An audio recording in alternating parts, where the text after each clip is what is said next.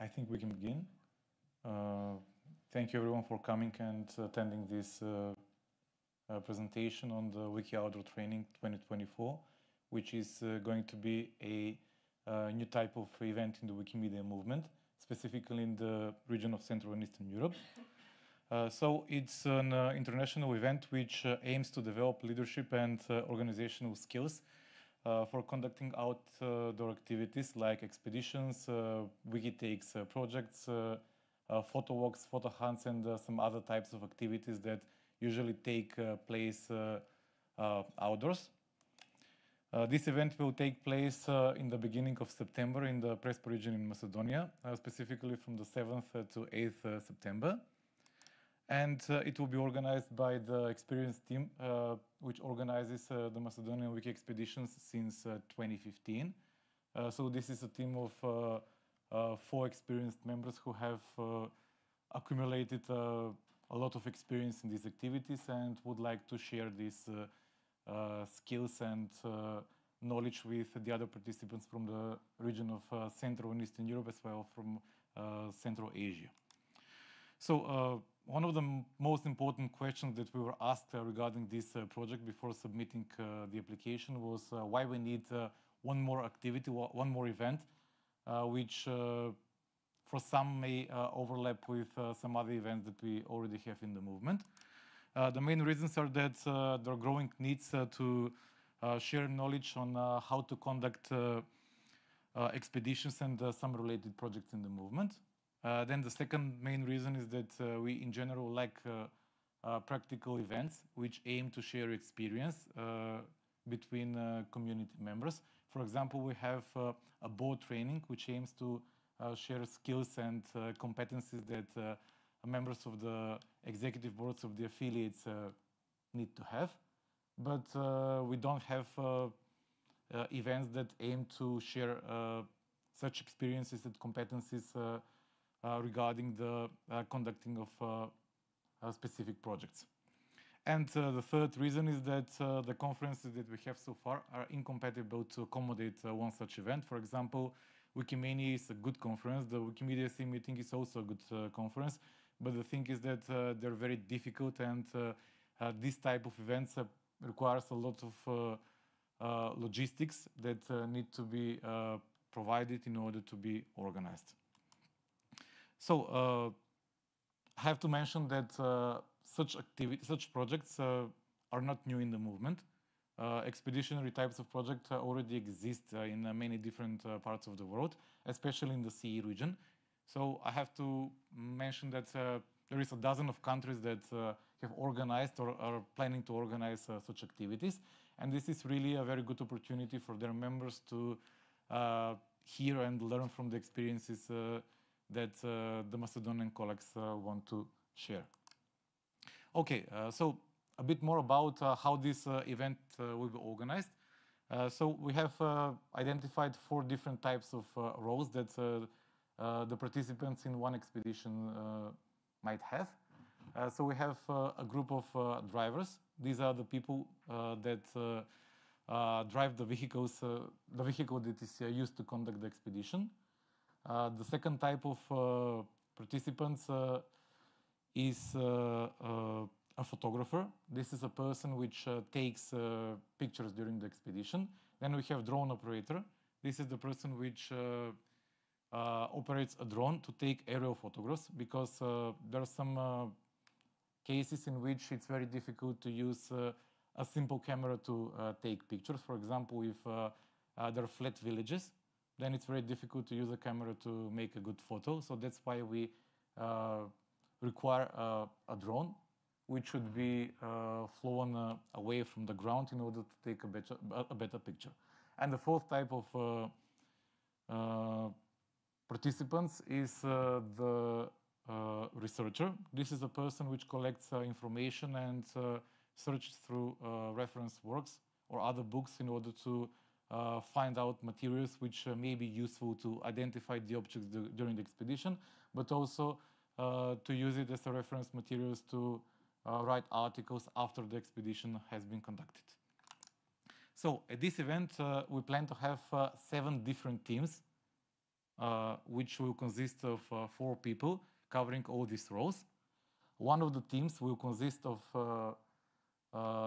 the team of the Macedonian expeditions, and the other 24 participants, the other 6 teams, will consist of people that were selected through a call for scholarships to attend this event. So in total, we have 7 teams or 28 participants. 20 participants will be scholars, 4 participants will be self-funded, and we also have the 4 organizers. So the program will consist will be divided into 2 days. The first day will consist mostly of presentations and workshops, which intend to share skills about the activities that will be done on the second day. So on the first day, people will learn how to identify underrepresented topics, which should be covered with these types of expeditionary projects. Then they will learn how to search for reference materials, how to contact with external stakeholders, or how to search in the libraries and archives to get more materials. Then people will also learn how to locate objects using satellite images. This is very important because not always the objects of interest are geotagged or marked on the maps that we use or the other devices. So it's very important to learn how to use satellite images in order to identify an object through the shape which is depicted there. Then also people will learn how to drive a sport utility vehicle, how to take high quality documentary pictures, and also how to operate a drone. And on the second day, we'll have a practical conduct of an expedition. All the teams will travel together to visit some of the most remarkable places in the vicinity of the place where the conference will take place.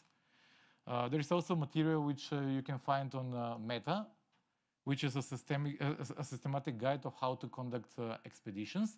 It's a learning pattern. It's highly extensive, and I think it's a very nice material that you should visit in order to get more knowledge about these types of projects.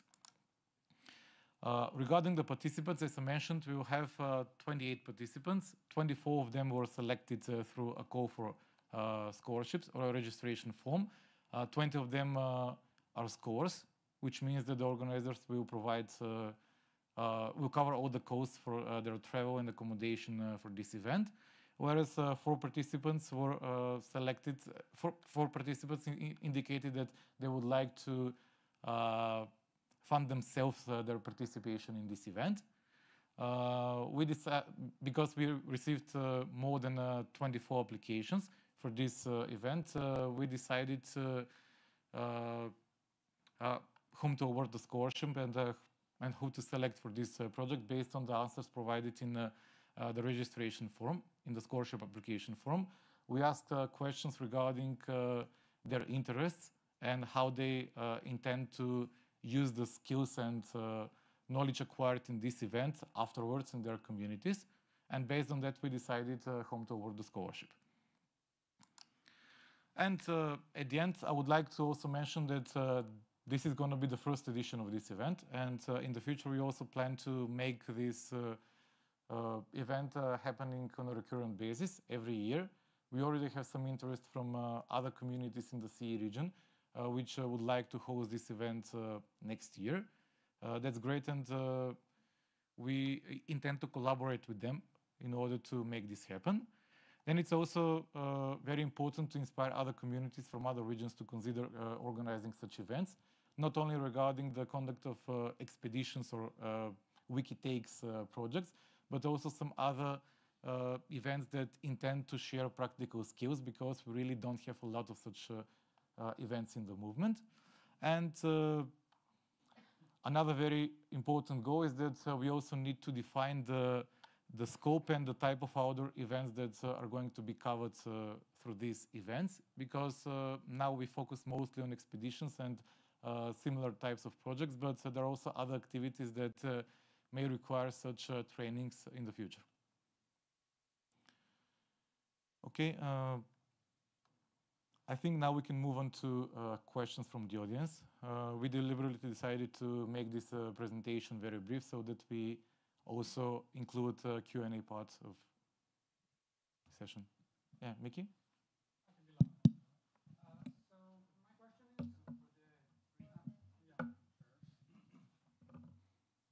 Thank you. So my question is, since I am one of the I will be one of the participants. Thank you. My question is, the participants that are going to operate the drone, what is the situation within Macedonia? Like, how are they? Like, are special requirements needed for operating the drone, or only above, like a what do you say, municipal, like where people live, or is it all around, or there are no rules regarding that? Thank you. Certainly there are rules to operate the drone. We will have 2 drones on site. We will not have a drone for each drone operator, but you will be provided with training. You will be explained the regulations. So our authority is CAA, Civil Aviation Authority, which the flights will be announced on that site, and how will know that we will operate the drones. That's how they will know. Yeah.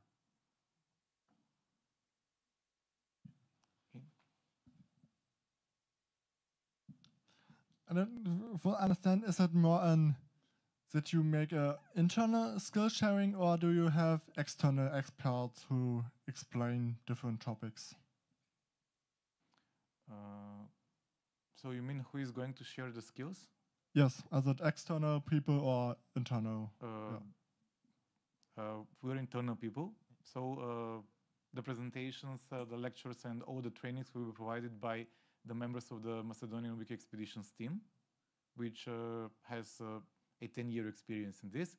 So the idea is to share how other Wikipedians conduct such activities so that other people from the movement can learn from it. We're not going to get external experts involved in this, because the idea is to share what other Wikipedians do.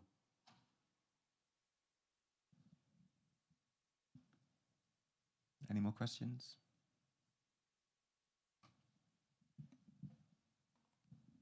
Thank you very much. I didn't know that you do expeditions like this. I don't know if everybody knows this. Maybe you can talk some minutes or shortly about what this kind of classic expedition, not this is teaching how to organize an expedition, but what in the different countries you do. And another question is, what language? I'm just interested, do you speak English together, or what language you speak? I'll firstly answer the second question. Given that we have people from 14 different countries and the common language is English, the participants are expected to use English between them during the event. In case there are people who understand or can communicate on any other language, it would be highly appreciated, but all the trainings will be provided in English. Regarding the first question, the expeditions are not a new project. For example, for the first time, we learned about this project from the colleagues from Poland at the first CE meeting in 2012. So the Polish community has already conducted expeditions a couple of years before that, I think since 2009 or 2010. And the idea is to systematically cover places of interest, usually geographically places with all the monuments located in them or in the vicinity on Wikipedia, on the Wikimedia projects. So we typically, for example, in our case in Macedonia, we decide which areas to visit. We usually make the choice depending on the availability of images and on Wikimedia Commons and content on Wikipedia. Then we systematically cover all the places of interest that we can find during the expeditions. Sometimes it's not possible to reach out to every single place, so we may leave some gaps, which may be covered through different expeditions in the future. The idea is that we usually take pictures, find materials, and we use all this collected knowledge in order to share it through the Wikimedia projects. So we publish the pictures on the Wikimedia Commons. We write Wikipedia articles, and I have to say that since the project started in 2015, we have covered more than 1,000 villages, and we have made more than 20,000 pictures of all these places. And also it's very important to mention that there are different types of expeditions depending on the scope and the vehicle that is used. For example, we have wiki expeditions, the classical wiki expeditions focusing on villages and all the monuments located in them, but we also have velo expeditions, which are similar to the wiki expeditions, but the point is that they're more green and sustainable because participants ride their bikes to visit the places, so there are no CO2 emissions. Then we also have geo expeditions, which aim to visit natural heritage sites and other natural places of interest like mountains, waterfalls, and other geographical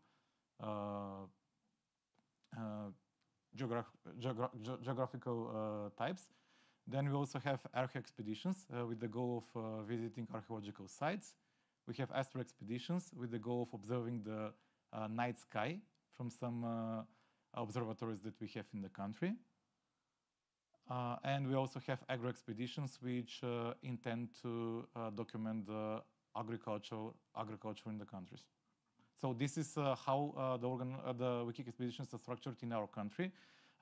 This may differ from other countries. Every country has its own model on how to conduct expeditions, and we highly appreciate it if those people, because we know that we are going to have representatives from people in the other countries which conduct expeditions, we highly appreciate if they also share their models that other participants can learn from. Okay.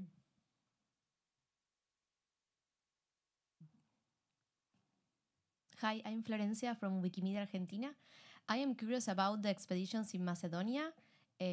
How many times a year are you doing these expeditions, like one per month or, I don't know, 2 per year? And how there are, I don't know this word in English, but there is an amount of people you can manage in the expedition, or everyone can participate? How is, I don't know if my question is clear. So. Yeah, it's clear. So we have 4 expeditions during the year, 4 wiki expeditions during the year. Each expedition lasts for 2 or 3 days.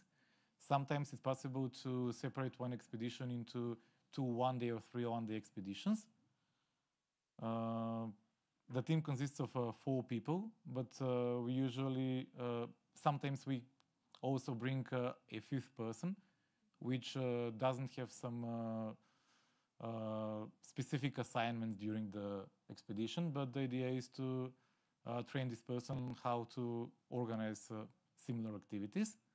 So I have to say that in the past 10-year period, we have had around 20 different participants in the expeditions, even though the core team consists of 4 people. And the expeditions are usually conducted from springtime until late autumn. So we usually skip the winter time because the daylight is much shorter. The day is much shorter, and we don't have enough time to visit all the places. And sometimes the weather conditions may be also bad. For example, it may there are more rainy days. The weather is more unpredictable during winter, so that's why I usually skip it. Even though I have to say that once we organized the winter expedition, it was very foggy. Most of the pictures were not that great, and that's why we decided to completely move it to the other seasons of the year. But we usually begin, so it's not comparable to the southern hemisphere, but in the northern hemisphere, it's the opposite way. We usually begin sometime in April and ends up in October. Okay, Maria? Thank you. I will hopefully be a part of this training because I'm having visa issues. Anyway, I'll ask my question. I was wondering whether the pictures taken during the training and information gathered during the research, is it mandatory to upload to Wikimedia Commons or create articles? It's not mandatory, nothing in the movement is mandatory, especially when we're working with volunteers. But it's highly recommended to use those pictures, to upload them to Wikipedia Commons and use across Wikipedia articles. Yeah, I mean, during the training, it's not a part of the training. It's not. It's Yeah, there just is no taking the obligation. There is no obligation. So it's an event intended to train volunteers. We cannot put an obligation, but it's always recommended. A question related to that. When I have been doing expeditions, I always have this large backlog that takes me months and sometimes even years to upload. Do you have any training or tips for how to actually be efficient in after you come home to actually get it up to Commons? Yeah, I mean, there are different tools for batch uploads on Wikimedia Commons, like, for example, Pettypen. I personally don't use Pettypen or Commonist or some other tools. We usually make about 500 pictures per expedition, and we usually upload them after the expedition has been conducted. There may be some delays depending on the availability and the volunteer time, but I have never encountered problems when performing a batch upload of the pictures.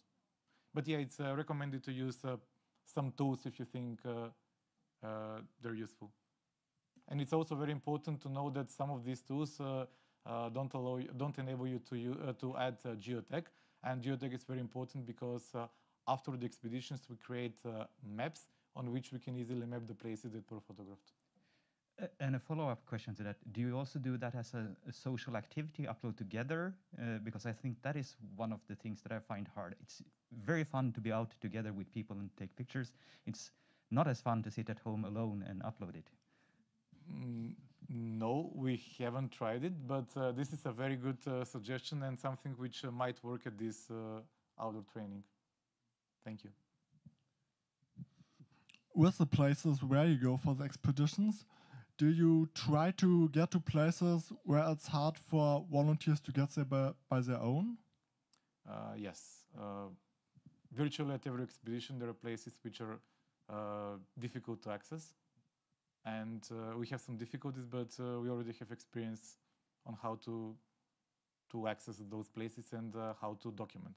For example, there are churches which are located deeply in the forest. It's very difficult to take a picture of them, but we can use our drone in order to take an aerial picture. So there are different strategies on how to approach it, and I think we have enough experience.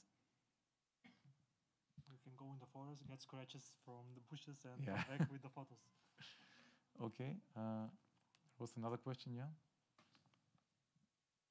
I was luckily selected as your driver, so I have a question about the car. Which car we will be gonna drive? And you said it's outdoor training. Are we gonna stay outside during the night, or are we gonna hitchhike back to village or something like that? No, the accommodation is not going to be intense. Okay. Yeah. No, it's not going to be under open sky. And the cars are going to be sport utility vehicles. Small SUVs. Small SUVs, yeah. But we will not will driving hard off-road terrain. It Yeah. will be easy paths. Okay. Do you have a specific name or brand or something? Volkswagen T-Roc, Seat Ateca, something like Okay. that category. Okay. Thank you. Yeah.